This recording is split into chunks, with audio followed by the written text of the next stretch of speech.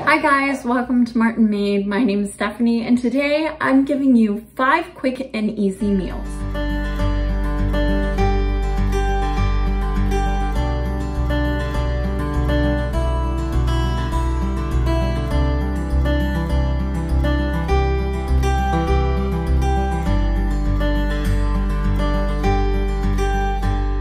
Now, a few weeks back, somebody said they would love for me to do some videos or a video on some quick and easy meals that would be great for like weeknights or, you know, just something quick and something easy.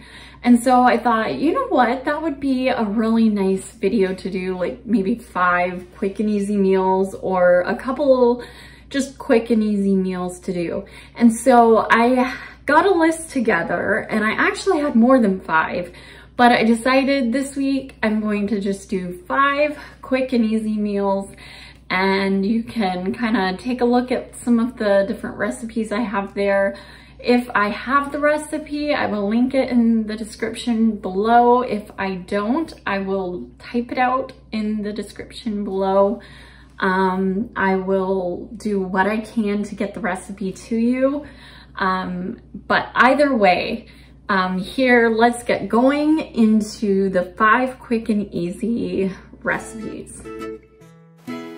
Okay, to make cowboy casserole, you are going to want to fry up some hamburger. I use about 1 pound of ground beef and then a little bit of onion. You can decide how much you want.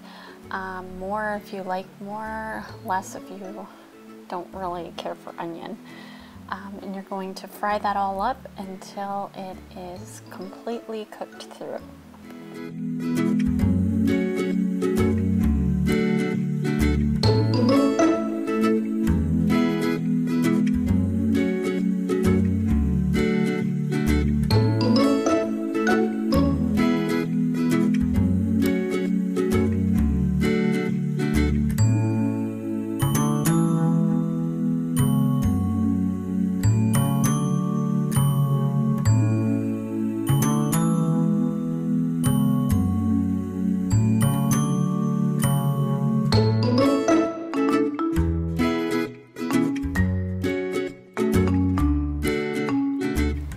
Then I'll take a paper towel and I will clean up the grease just so it's not quite so greasy.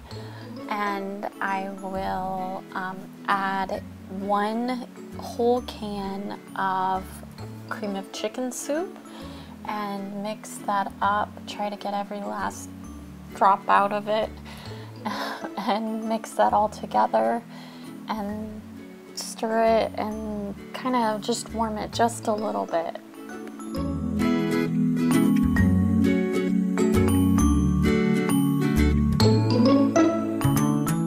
This recipe makes a fairly small amount, so you might want to double it, but once you have it heated through, you can add it to a casserole dish, then add some salt and pepper and stir that all around, and then you want to flatten it out on the bottom, and then on top of that you're going to start adding your tater tots or we have up here these tater rounds, and so I decided to use those on top of this one.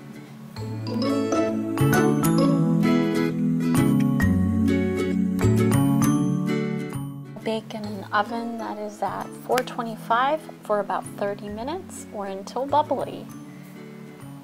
The next recipe I have is sweet potato tacos. This is quite yummy. You can kind of pick and choose what you like with these, but to start off with, you need to cook the potatoes. So I just do my sweet potatoes in the microwave.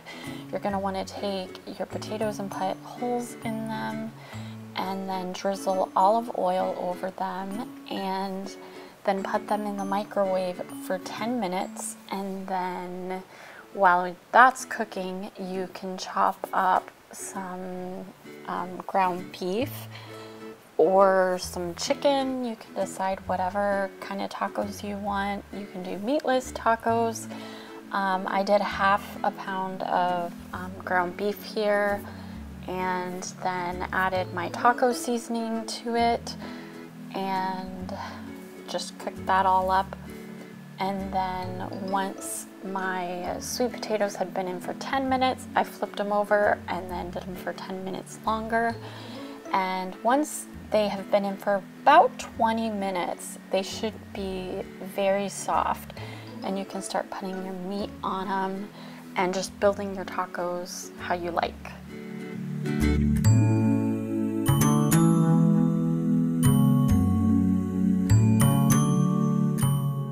And let me tell you, these are delicious. Now we have cheese rolls. What I do, I use tortillas, I use cheese and chicken usually, and I take a tortilla and I will put cheese down on it and chicken down on it, and then I just roll that right up and I will pan fry it. And I'll fry it on both sides of the roll. And my kids absolutely love this. And then I just cut it into pieces, and it's one of their favorite things. Now there's fajitas. Fajitas are one of those things that everybody will do when they want something that's quick and easy. And so I'm making chicken fajitas here, and I just melt a few tablespoons of butter, throw some peppers and onions down, get them just moistened and just softened enough, and then I'll add the chicken. And I usually use pre-cooked chicken because I'm usually using chicken that I had from like a roast chicken. And so I just cook that until the veggies start getting limber, and once they are limber, then I will start adding in the taco seasoning, and I'll pour that in and cook that, and try not to let that steam out. Let that steam stay in there and cook those veggies even more so that they're nice and limber. And then you just make sure they get nice and coated, and then once you're done, you've got a fajita. Now for my curried carrot sweet potato soup.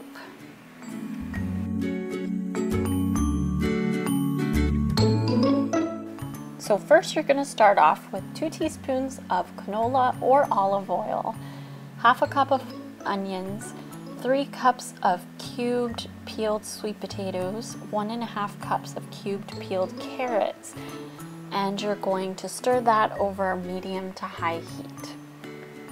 Then you're going to add 1 tablespoon of grated ginger, 2 teaspoons of curry powder, 3 cups of chicken broth, and half a teaspoon of salt. And you're going to mix that all together. Cook until tender.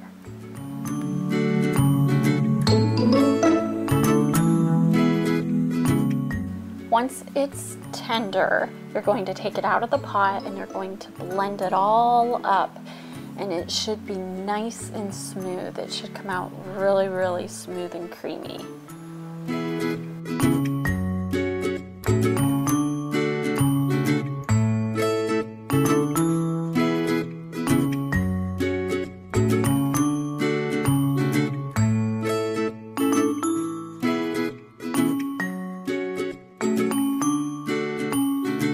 You guys enjoyed this video. If you did, give it a big thumbs up.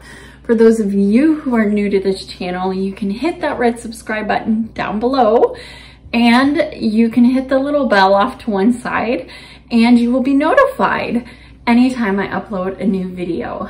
I hope you have a wonderful and blessed week, and God bless. Bye.